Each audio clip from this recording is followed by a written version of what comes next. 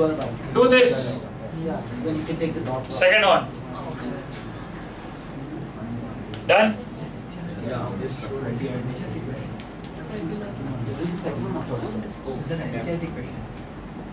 अच्छा क्या मतलब? Somebody just created PPT and gave it to me. All of you try it. 3 by 2 and minus 2 by the look at the slopes for the side. So electric field is given 2 I cap plus 3 j cap. So how the electric field is? Suppose this is your x. So 2 I cap plus 3 j cap. So how the field will be? Like this? Yeah. No, it will be the other way. Like that? Yeah. Why? Slopes negative. No, slopes positive. Slope is positive. Slope is positive, no? Yes. So this is how the field will be. Yes or no? And how this line is? Y is equal to minus 2 by 3 x plus 5 by 3. So this equation of this line is that, so it has negative slope. So is it perpendicular to this? Yeah. Is this 90 degree? Yeah. If it is 90 degree, you are moving in the direction that is 90 degree to the field. Cos 90. 90 degree to the field. Okay? And we know that E dot dr is equal to change in potential. So if E dot dr is 0, change in potential is 0, and hence change in potential energy is also 0. So if you move along these lines, your potential energy won't change. If potential energy doesn't change, then work done by you is 0. You are not doing any work because energy is not changing. Understood? Is it clear? These are called equipotential surface. You will learn more about it in class 12th, electrostatics. So could you also do the answer for the first one? First one तो मैंने बोला ही नहीं करने के लिए ना. You want to know the answer? Yeah. Minus 20 I cap plus j cap. So when you integrate that, you get the field, right? So we get 2x plus 3y. Which one integrate? E. E dr. Like E dx and E dot dr. Yes, sir. Take a dot product and then integrate. Yeah, so I'll get 2x plus 2x I cap plus. Dot product is 0 because theta is 90 degree.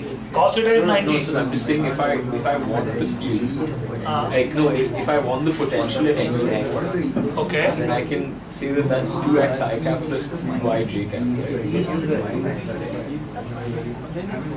I'm not getting it. So they've given field. You want to know the potential, how much Yes, it is? It's 3x I cap plus no, 2x I cap plus 3y j cap, right?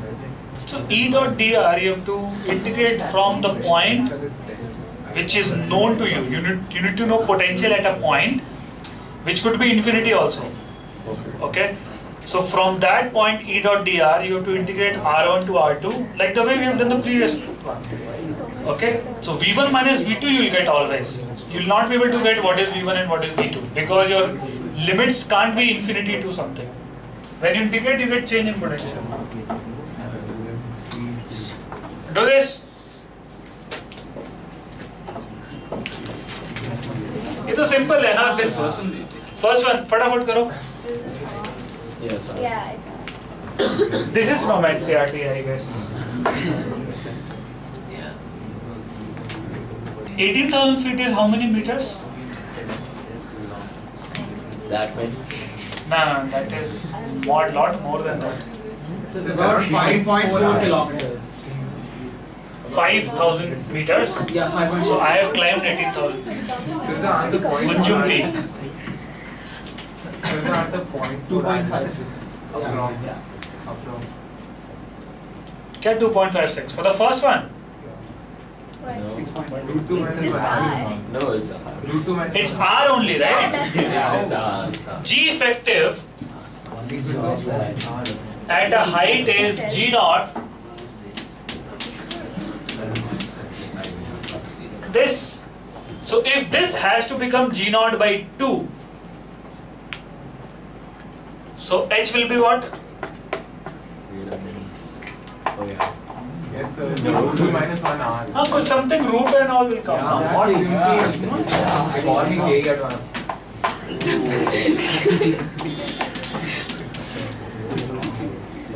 This is root 2. Yeah. Why? H is root 2 minus 1. H is root 2 minus 1.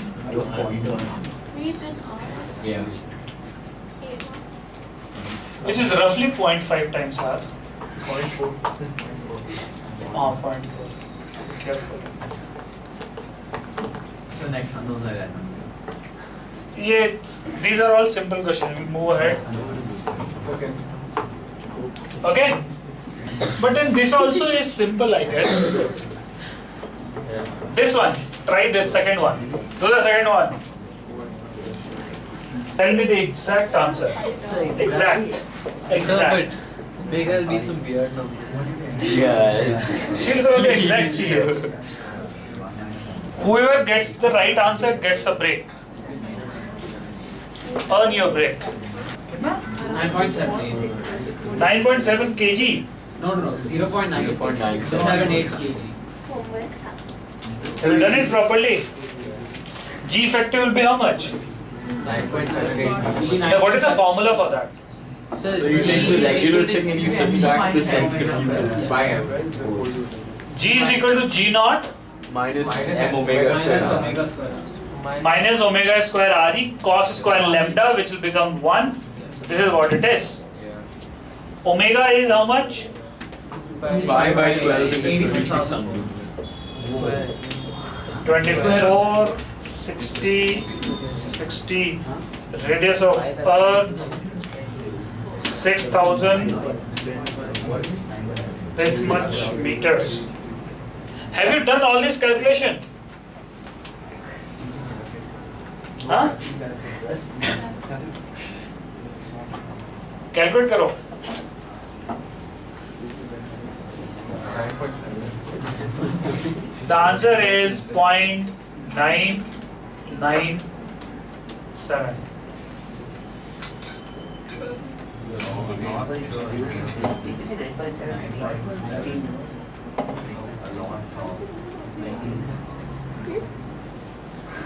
This will give you effective G. The weight will be m into G and the mass is m into G divided by G naught. So 1 minus omega square Re by G naught. This is the mass because m is 1 kg, right? Okay. Alright, so please attempt these questions. We'll start from question number 1. So we've done the second one. Second one, nahi, first one. Sorry. So we've done something very similar to the first one. We've done at what height below. ठीक है. So निकालो फिर answer. You should find it quickly then. The first second. First. One is the first one. Any of you got the answer already? Yeah. How much? Omega square R. Okay. Let me check. What is the value? Sorry, omega square. Oh. What height above? Not what depth.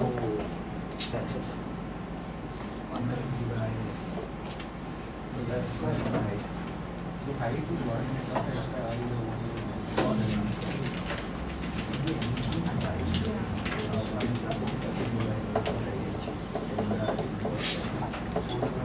Should I do it? तुम लोग से नहीं हो रहा है. You're not able to do it. How much exact answer? 0.0015 into radius of Earth. How much is that?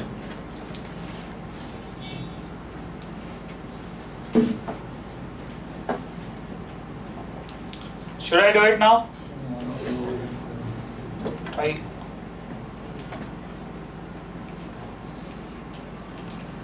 Here G effective is how much? This is equator. Here G effective is G naught minus omega square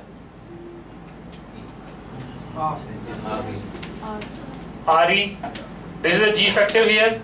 So basically I need to find out at what height over here G effective becomes equal to that. Yes or no? Okay, so this is, let's say, H. So basically G naught divided by 1 plus H by RE the whole square. You have to find out where it will become equal to G naught minus omega square RE. This equation all of you got? All of you got this equation. Now assuming that omega is very small, so this effect of rotation is very less, which is reasonable assumption, we can assume H is very less compared to radius. So I can write this down as G naught 1 minus 2H by RE, like that, and then you can further simplify it. G naught will be gone, so omega square RE will be equal to G naught 2 G naught H by RE. So H will come out to be omega square RE square divided by 2 G naught, which is roughly 10 kilometers. All of you understood this? Okay. So whatever, see, the thing is that if you are at equator, the effective G there is 10 kilometers above the North Pole. That is what it means. Okay. There are two questions. Solve both of them. Calculations are there, but try to get it yourself. I think simple. The first one is simple. Kepler's law. R1 T square is proportional to R cube. T1 square by T2 square is R1 cube by R2 cube. R1 and R2 are their distances.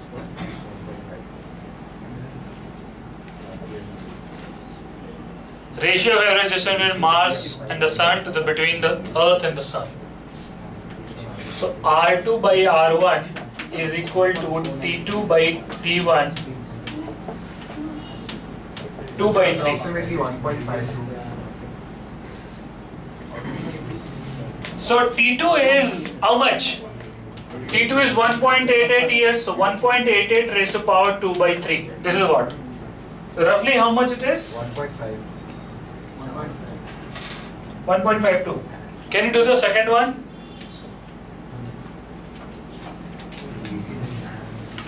This is from NCERT, similar to NCERT. भाई कितना answer है? So 6 into 10 to the power 24. 6.0. Yes, 6 into 10 to the power 24. So time period of moon is given. Okay. So how will you relate it to the mass of the Earth? Plus T square is 4 pi square into pi RE square plus. into Or RE. using direct expression? Yeah. You can just use the MV square by R. Yeah. So mv square by r is equal to gm1 Then you m2. can derive time period. So suppose this is moon and this is Earth. This distance is given. Orbital radius is given. So mv square by r, where small m is the mass of the moon, is equal to g, capital M is mass of the Earth, divided by r square. So from here you get velocity to be equal to root over gm by r, and then 2 pi r divided by v is the time period of revolution for the moon. From there you get the mass of the Earth. Just by knowing the time period revolution of moon, you can get the mass of the Earth. So you don't directly calculate the mass of the Earth or distance of Earth from the moon. So these are the indirect ways to find out the mass of Earth or mass of moon, like that. Okay. By the way, these are all the questions of H.C. Verma. We are almost done with all the questions. Just a couple of more. You shoot the first one or second? First one is same. Same as previous one. Yeah. Okay, don't do the first one. Do the second one. So you give the answer in terms of GM. Everything is given. The radius. Radius of Earth याद रखो, ठीक है? 6,400 kilometers. This is also direct formula. So you should get the correct answer. Then approximately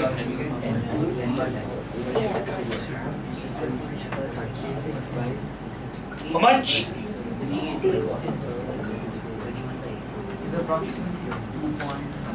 Velocity is square root of 84,000. So approximately 2.5 into 10 by 10. Just use KVPY by Second one, first one. all. So this 7 No, the second question. And also change part to second question. First. The first part, what is the answer? 7 into 10 Root of 84. Sorry. 6.9 kilometers per second. Part A is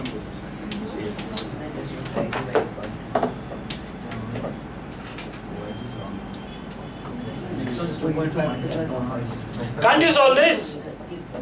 mv square by r is equal to gm1 m2 by r square.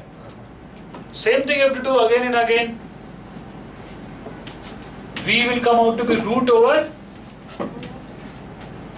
2 gm by r. 2000 kilometer above the earth's surface. So r is what? Small r is 2000 plus 6400. Okay, you have to substitute here to get the value of velocity. 2.5 to 10 by 10. Then kinetic energy, once you get velocity, kinetic energy simply you can find out like this. 2.4. Right? 2.5 into 10 power 5. 2.5 to 10 by 10. 2.4. I wish. 2.38. 10 is for 10. 15 by This is the kinetic energy. C part is potential energy. minus 4.9 into 10 by 10. That'll be It will be minus of 2 of kinetic energy. minus of 2 times of kinetic energy. So minus of mv square is the answer. D part, time period of revolution. You know the direct formula, right? You can do it like this also, 2 pi r by v. Okay. Any doubts? No doubts.